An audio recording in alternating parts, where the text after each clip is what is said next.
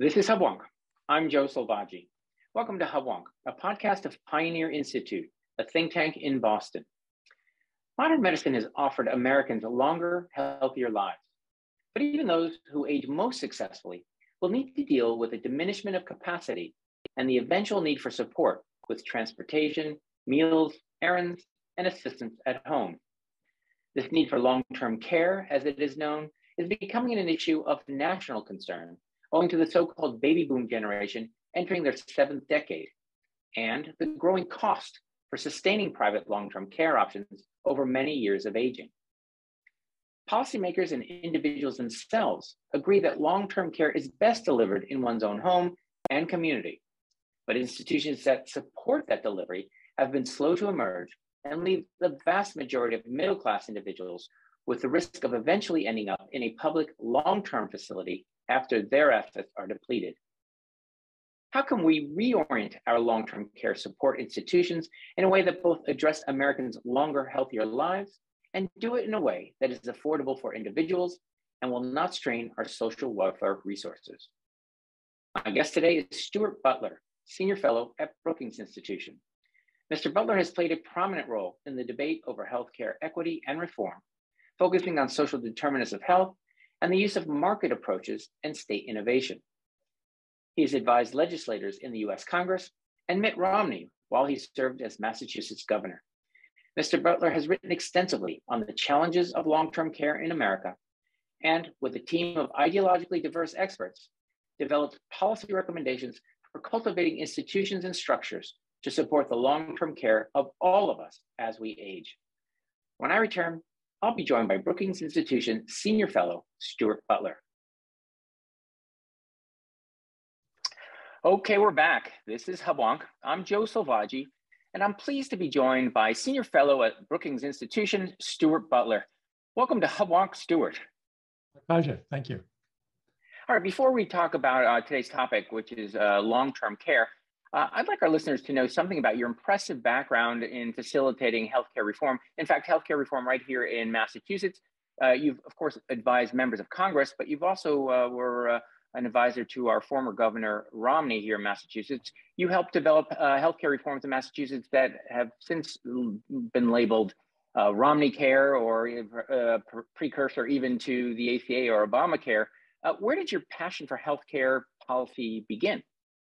Well, really, I think from the very first time I came to the United States, which was in 1979. And, some of the first things I did was actually write about why America should not adopt the system that I lived under, the sort of socialist national health system. But as I spent more time here, I got more and more kind of involved in understanding the healthcare system itself here, and particularly the employment-based system and the pros and cons, very many cons of that. And that kind of drew me into it. And I really find it as an issue, healthcare, quite fascinating, because it's an issue which you have to approach on multiple levels. I mean, there are a lot of moral questions, who should we care for? What is private responsibility? What is public responsibility? It's technically a difficult and interesting issue.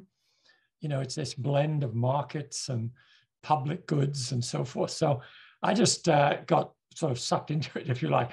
And now more recently, I've been very involved in looking at some of the dimensions that affect care, and affect health, I should say, that are not sort of medical in nature. So housing, transportation, nutrition, what we call the social determinants of health, and the need to have collaboration across sectors to enable people to be healthy for most of their life. And I find that's really a very, very fascinating area, because it gets you very much into sort of civil society questions and so on. So it's an issue that just drew me in throughout my career.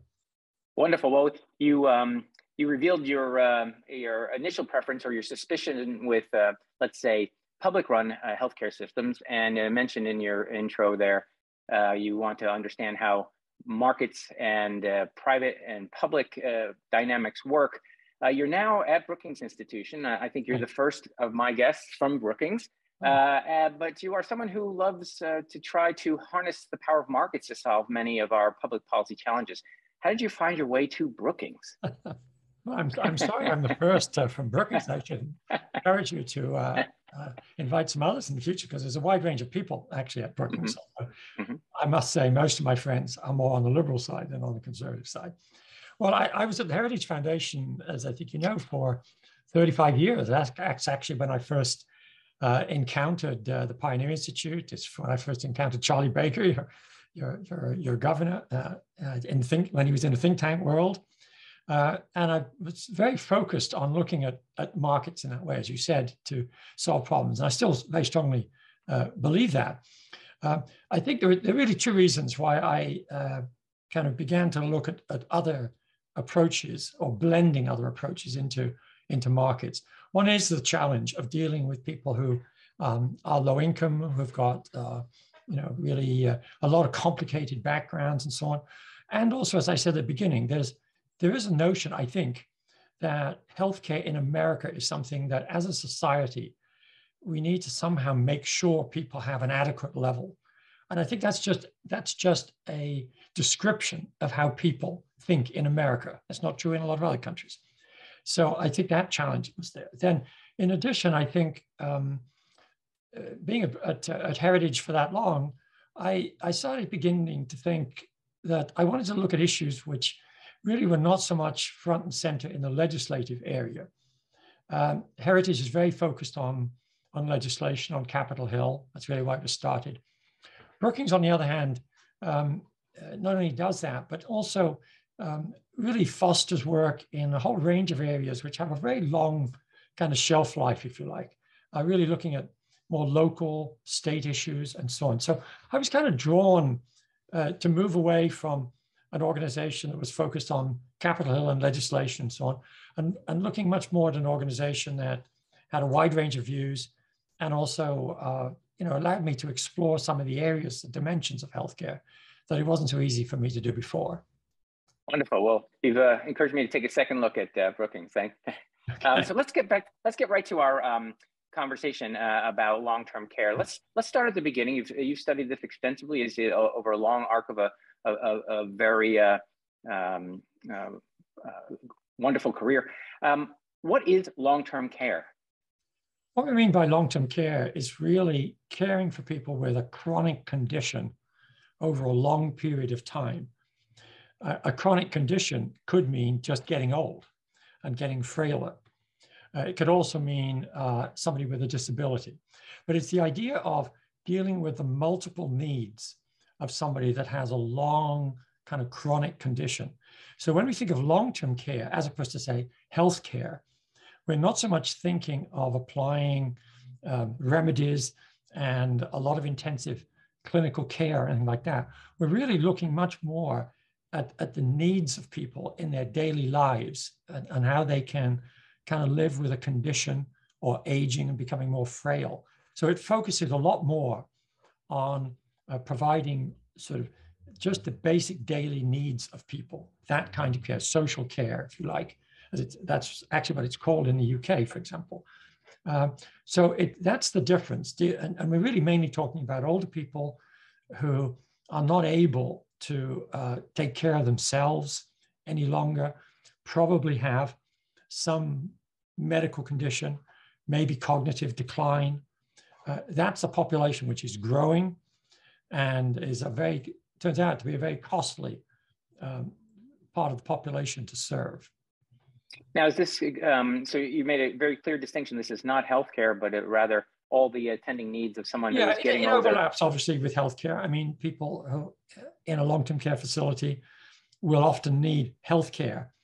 But the point is that their living situation, their round-the-clock needs are much more just basic needs of daily living, feeding, bathing, these kinds of issues.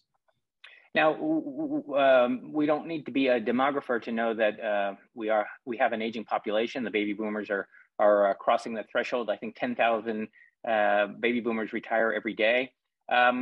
Is that demographic shift making this challenge even more acute? Absolutely, and in a sense, we're a victim of our own success in this, because if you look at the typical pattern of people, when I was born in the 1940s and 50s, and right through maybe the 70s, People would have a reasonably healthy life. They'd be in the workforce and so on to their 60s or maybe early 70s. And then they would succumb to some disease fairly quickly. It could be a heart condition, cancer, or whatever. What's happened, of course, in the last several decades is that we've managed to take care of those issues. We've managed to put off the time in which people die. So now we have a population that for a lengthy period, maybe 2 or 3 decades in some cases, are not able to function at 100%. They're in decline, and they need increasing needs. They need increasing care. And that's what we're seeing in the future. So it's actually the paradox of our success in healthcare has actually made our need for long-term care much greater. Well, I guess that's good news in there somewhere. That's right. So, okay. Now, where is long-term care provided at this time? Well, really, actually, most long-term care is provided by family and friends in one's home. I mean, most people age in their own home. They do get care. But then when you look at more institutional care, if they're not able to do that, if they don't have that kind of support, we see the growth, and there's a big expansion of so-called assisted living. That means people living in an apartment with a set of services provided in that facility in some way. That's typically for people who are still, in reasonable shape. They do need help. They do need assistance. They do need maybe somebody to come in and provide some sort of basic services and look after their medication and things like that. But they can function. Beyond that, we think of institutions which we call nursing homes, in terms of people where they really need a much more intense level of care. They may be in cognitive decline. They may have Alzheimer's. They need a lot more assistance, and that's really expensive. I mean, the average cost of a shared room in a nursing home today is almost $100,000 a year. So just think, if somebody has to spend 10 years in a nursing home, that's approximately $1 million. So that's why we have a problem. That's quite a lot of, you framed it in a very large range. Obviously, or not obviously, if we use family members to support us, that's presumably free, not free time, but we don't pay those caregivers. But in a nursing home, we do. How do we now, as a society, pay for, let's say, in your case, the most expensive scenario, where one is has Alzheimer's? Sure. Well, in the first instance, people pay out of pocket. People who are middle class, who are not eligible for Medicaid for the poor, pay out of their own pocket. And the result of that is, of course, that in many instances, people they thought they were going to have enough to live on in their retirement, and they don't. They run out of money. When they run out of money, they then become, by definition, eligible for public support through the Medicaid program, which is a shared state and federal program. So it is very expensive. It's an increasing share of Medicaid, and it's a heavy burden on the state as well as the federal government, and because of the shared nature of the Medicaid program. Now we've exposed our intuition that prefers a private solution. Why can't, in this situation, since we all know we're all hopefully going to live a long age, why doesn't the private insurance model work in this scenario? It's a very interesting question. And it's one that I spent a lot of time looking at. And I actually have private insurance for long-term care, but that's not usual. There are a couple of major reasons why the private insurance market is not filling what would seem to be an obvious gap. I mean, people buy life insurance, they buy homeowners insurance. It's like normal to do that. But buying long-term care insurance is not something which people typically do. One reason actually is rather interesting and curious, which is people have an aversion to thinking about being in a nursing home and long-term care. There's a lot of evidence from surveys that people just flinch from the idea of thinking about protecting themselves. They don't want to think about it. A more specific business reason is that long-term care insurance, actually for some of the reasons we're talking about, is an extremely difficult product to actually price and to sell. The difficulty of pricing is that we don't really know. If you're in the insurance business in this area, it's very hard to predict actually what the cost to the company providing insurance is going to be. We know it's large, but it's uncertain. Medical breakthroughs that we're talking about means that people likely will live longer in the future. And so the actuary is trying to say, how do we price this risk? It's extremely difficult in long-term care. And if you build in uncertainty and price for uncertainty, it becomes very, very expensive. So, if people are delaying buying insurance because they don't really want to think about it until they're maybe in their 50s or 60s, and if the insurance company finds it hard to predict what is likely to be a very high cost, then it becomes extremely expensive. If it's extremely expensive, fewer people can afford it. And if fewer people can afford it, only the ones that really know they're going to need it and so on want to buy it. And it becomes a spiral. And that's why what we actually have, it's an insurance industry that has been steadily going out of business for the last 15, 20 years. Fewer and fewer companies, more and more restrictive coverage. It's a market that just isn't functioning because of this enormous uncertainty. So we have a market failure, and I think you laid out the reasons for that very clearly. So let's talk about then the solutions if it's not insurance necessarily. We've got a spectrum of solutions, let's say let's go with the entirely private to entirely public. I read some of your work talking about in the ideal private solution, this concept of home or community care, specifically this village movement. I'm talking to you from Beacon Hill. We have a concept called Beacon Hill Village. I think was the beginning of this movement. The late great John Sears was a friend of mine, and I think it's pretty impressive. I think that's the ideal. Why don't you share with our listeners what that model is and where it works? Yes, I think one step to try to deal with this issue is to say, look, let's see if we can make it more possible for people to remain in their own home instead of paying $100,000 a year to go into a nursing home. Let's see if we can make that more possible. And that involves, I think, a number of steps. One is to get, if you like, the community to rally around older people, which is what happens in many, many countries. This is not unusual. It's not unusual even in this country. So ideas like the village movement, which is really a way of structuring social capital within a community by launching a program called Villages, which basically recruits volunteers in the community.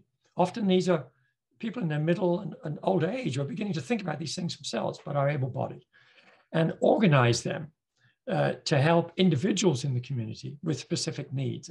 And by specific needs, we mean things like cooking, cleaning, transportation, so that they can stay in their own home safely and adequately for a long time. So it's really the community kind of rallying around. You can add layers on something like this. You can have what we call home and community-based services in this country, which is where the state or the county government and the local government actually provides some level of services to supplement what a family can provide.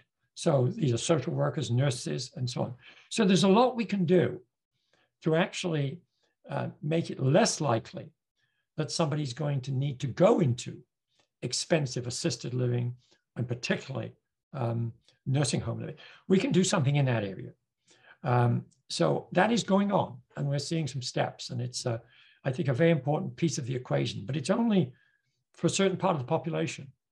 Once somebody gets beyond the stage where they can live safely in their own home, they have Alzheimer's, they've fallen several times, they've got issues like that, then you really can't avoid getting into the more expensive and more well-developed long-term care service area. And that's where our challenge is, to figure out the financing of that. So at the core, this private solution, if you will, is very, very useful for helping to reduce, let's say, overall costs, but ultimately it doesn't solve every problem. So let's talk about on the other end of the continuum, a more social welfare, if you will, or what we have now is Medicare or Medicaid in the case where someone has depleted their resources. Say more about what the challenges are for that kind of intervention or support.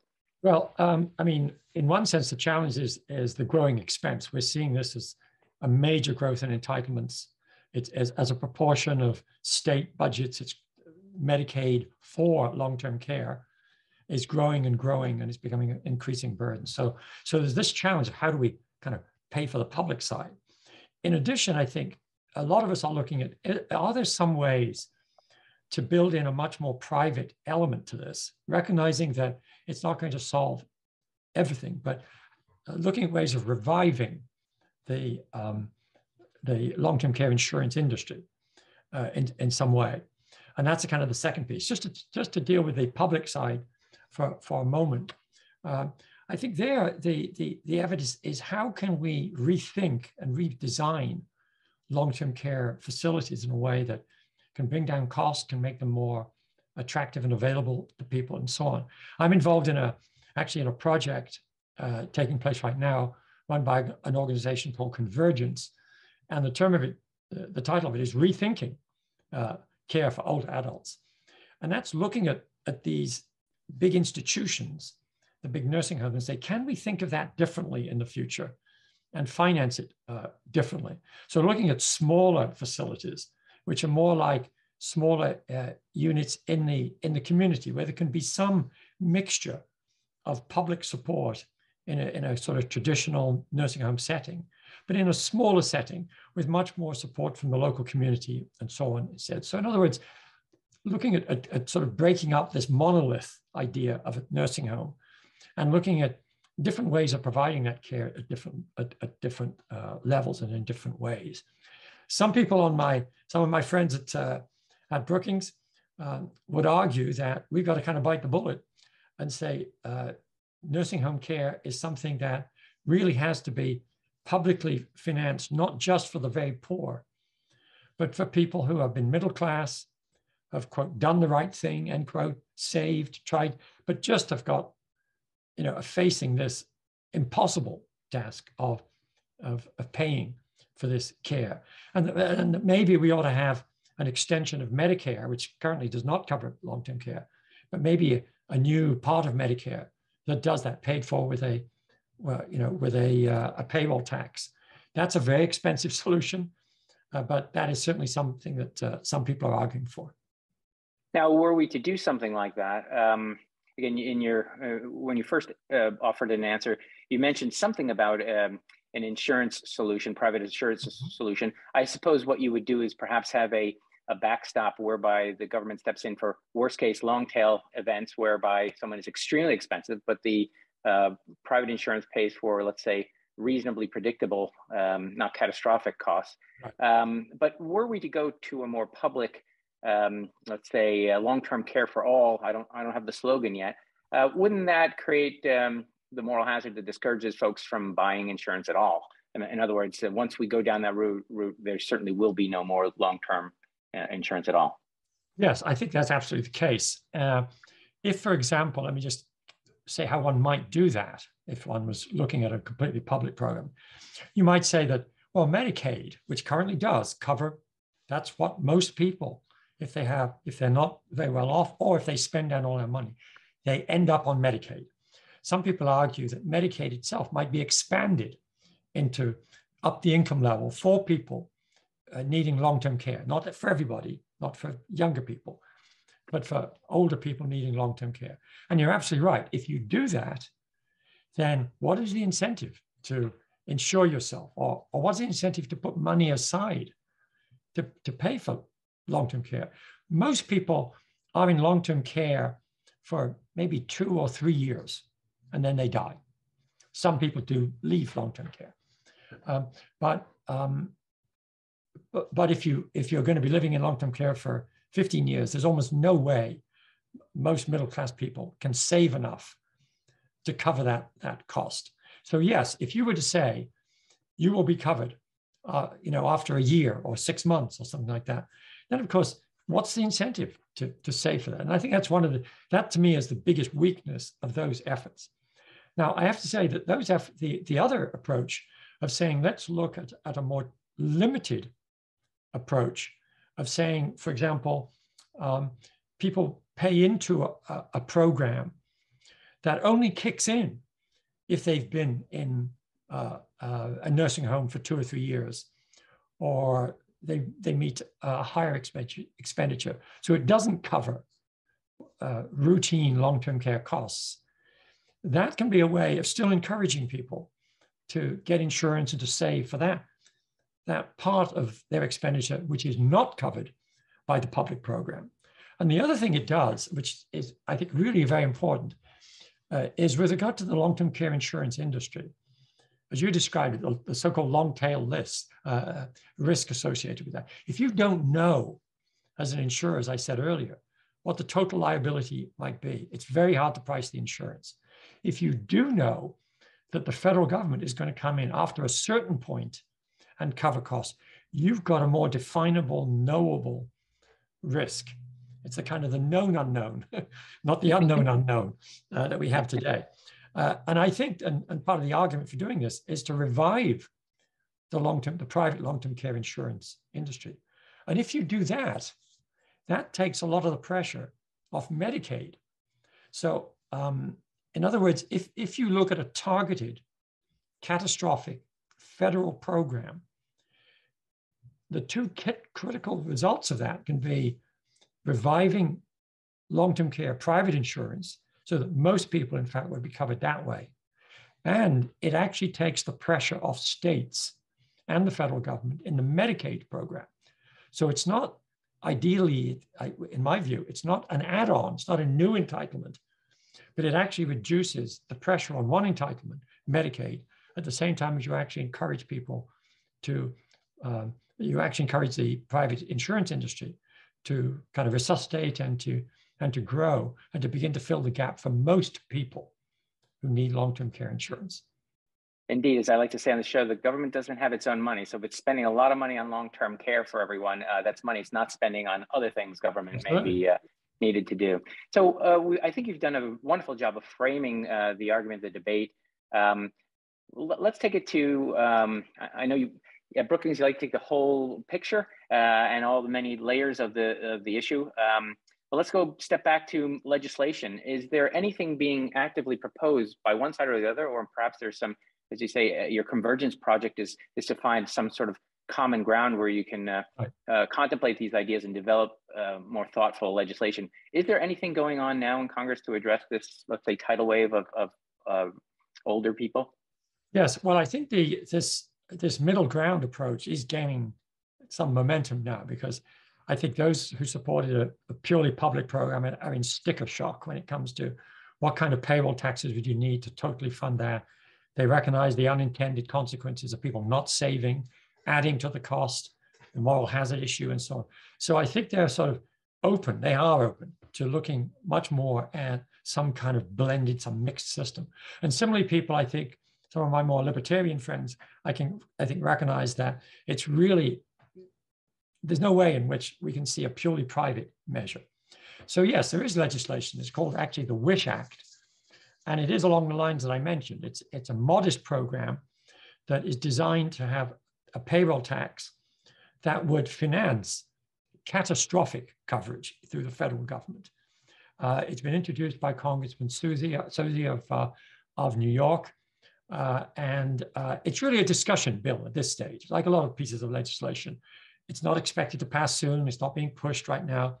But by putting an actual piece of legislation, it allows people to kick it around and examine it and run the numbers, see what impact it would have.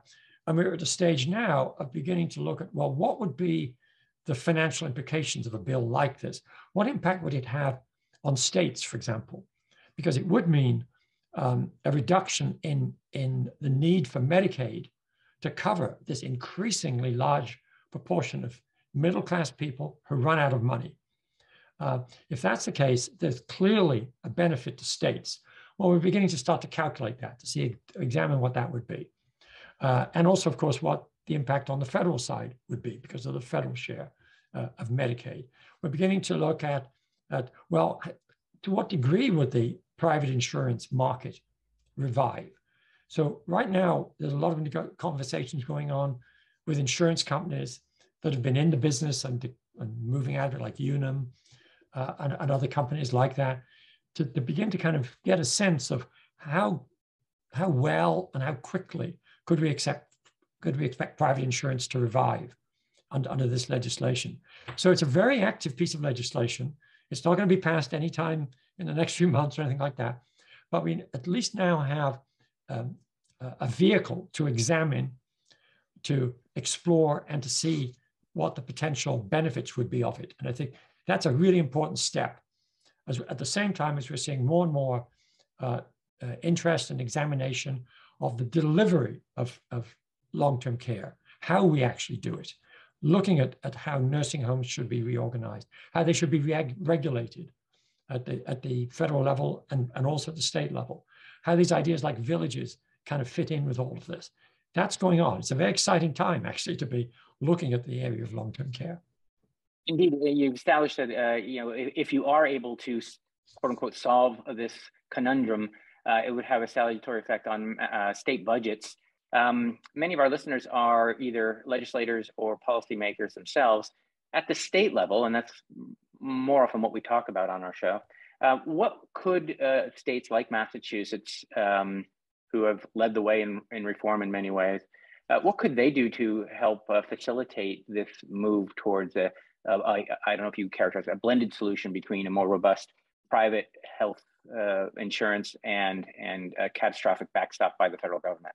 Well, I think in addition to obviously looking at the federal legislation itself and weighing in on that and beginning to look as a state, well, what impact would a piece of legislation like that have on the state's Medicaid budget? And so I think that's obviously one of the, every state should be doing that and examining that. We're encouraging states to look at what the implications would be and to come back with suggestions, recommendations, and so forth. I think in addition, it's very important to then also look at the delivery side, as we talked about earlier, that how we actually deliver services to people. That involves looking at things like the regulation.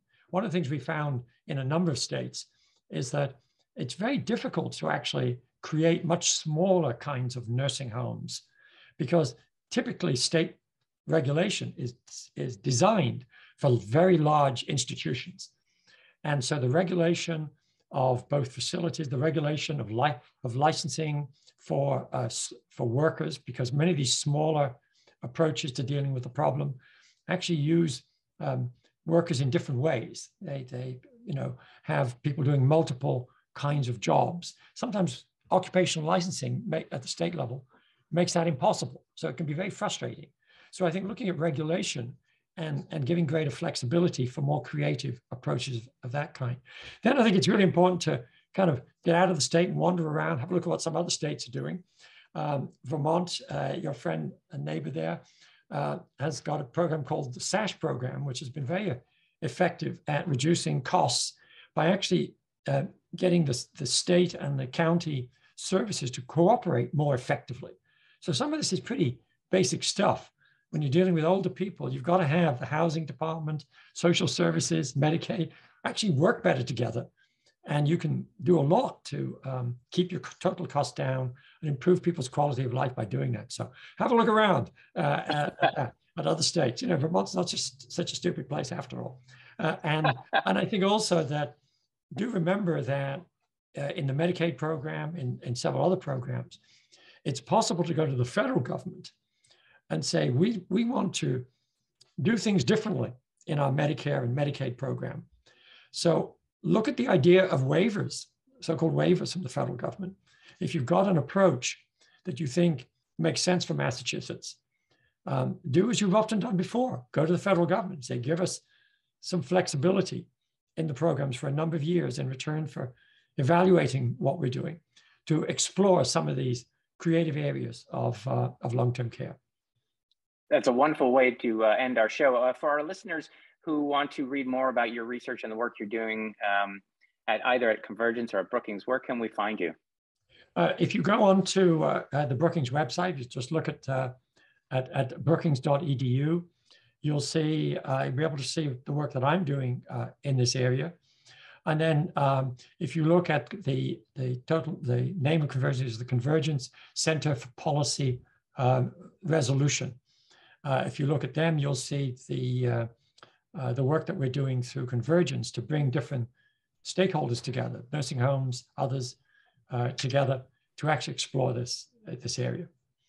Well, thank you very much. You're a fund of information. It's a very complex and interesting topic, and I appreciate you dedicating so much of your time and research on it. Thank you for joining Hubwonk today, Stuart. Right. Thank you. My pleasure. This has been another episode of Hubwonk, a podcast of Pioneer Institute. If you enjoyed today's episode, there are several ways to support the show. It would be easier for you and better for us if you subscribe to Hubwonk on your iTunes podcatcher. If you'd like to help make it easier for others to find Hubwonk, it would be great if you offer a 5-star rating or a favorable review.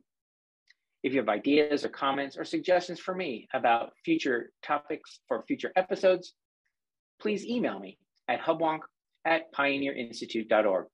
Please join me next week for a new episode of Hubwonk.